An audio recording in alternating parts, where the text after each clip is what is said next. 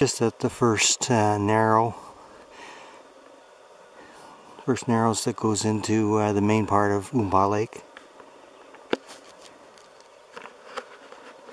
Very nice morning. A bit cooler than I thought it was. But that's the way it's been this year. It just doesn't want to warm up, you know. And I'm okay with that as long as it's sunny. You know, I like it crisp in the morning, and even during the day I don't mind cool temperatures, especially for hiking.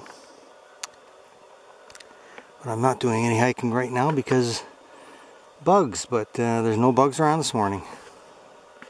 So we'll see how it goes later in the day.